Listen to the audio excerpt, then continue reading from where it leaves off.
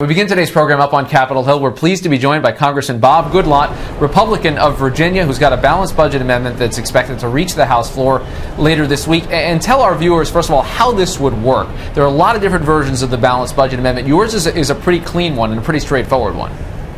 Yes, mine is, with a couple of minor tweaks, is identical to the 1995 version that passed the House with 300 votes, including 72 Democrats, and failed in the Senate by 1 vote.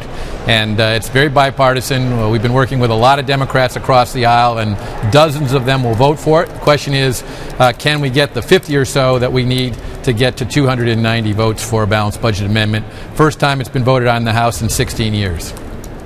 To that point, Congressman, I was just going to ask you about that. I just read that Steny Hoyer is actually telling members or encouraging his members on the Democratic side to vote against this. What do you think? What expectation do you have about being able to get those 50 Democrats?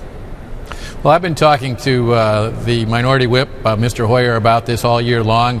He said that he's concerned that because the balanced budget amendment requires a supermajority not to balance, in other words, in years when there is a need to not have a balanced budget, like a national emergency of some kind, he worries that he won't get the bipartisanship he needs. But now he is whipping against what is clearly a very bipartisan bill. Polls show that 80% of Americans support this, including 74% of Democrats in one poll taken in June of this year. So really this is an issue more than any other issue in the Congress where members deal directly with their constituents. The Republican conference was given the choice of different alternatives, including 2 different ones that I have. They chose the one that has the best chance of passing, and that's the message we have for our Democratic colleagues. This is an opportunity for real bipartisanship and to really connect directly with your constituents, and all the other forces that are in play here, including the wishes of members whipping in their leadership, can be ignored because constituents understand this issue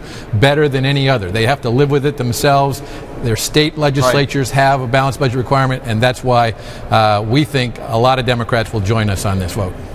Now, Congressman, as you know, a lot of folks don't know, though, that part of the budget deal that was reached earlier this year on the debt limit would allow a way out of the draconian cuts, the sequestration cuts that we're all expecting, or if the super committee isn't able to come up with it, if the balanced budget amendment actually passes the House and the Senate. But I want to get your sense of the likelihood right now of a super committee coming through with something, talk of taxes being on the table, even from Republicans. Are you seeing anything in what's emerging from the super committee that you think you could support? Well, we're certainly very interested in what they're doing because we want to reduce this deficit as much as possible. We want to deal with entitlement reform, which is not on the table to any significant extent with the sequestration, and therefore there's a real opportunity there also to take a major step in reducing the deficit. The Republicans have put a plan on the table.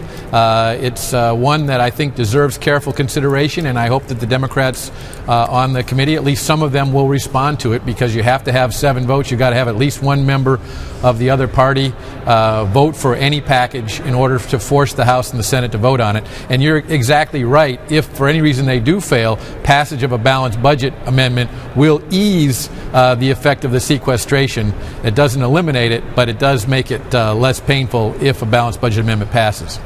Now, Congressman, do you feel like you're personally going to be bound by the so-called Grover Norquist pledge when it comes to supporting something the super committee comes out with? If there's additional revenues in there, if there are any taxes increases, that's something that you need to oppose because of that pledge? Well, first of all, each member of Congress has to look at this in terms of their relationship with their constituents. And any plan that's put on the table has to be given careful consideration, not just in terms of what it does right now, but what it will do in the long term. We are facing major increases in taxes in January of 2013, just a little over a year from now.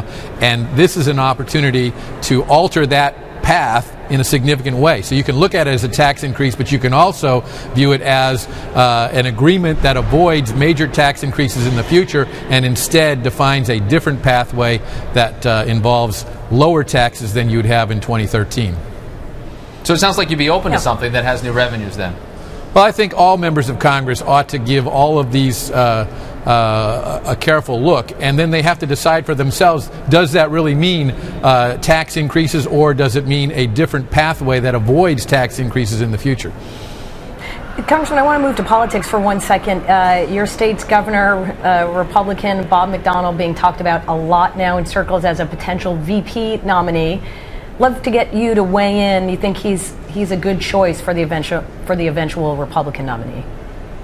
Bob McDonnell would be a great participant in a Republican ticket going into the elections in 2012. He's been an outstanding governor. He has great bipartisan support, approval rating approaching 70%. He came in with a limited agenda of dealing with a budget deficit. He turned it into a surplus, and he did it without raising taxes. I think that he gets a lot of approval on many fronts that would make him an attractive part of any Republican ticket.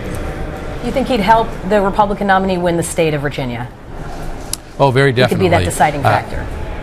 Very definitely. I also think that we have a great opportunity to win back Virginia. Last time was the first time in 40 years that Virginia did not go for the Republican candidate. I think the views of the electorate in Virginia about the president and his performance are very different than the expectations they had when he carried the state. And right. So with other candidates on the ballot, we are likely to carry Virginia as well. But Bob McDonnell would definitely seal the deal. All right, Congressman Bob Goodlatte, Republican from Virginia, thanks so much for being here. Really appreciate it. Thank you, Rick and Amy.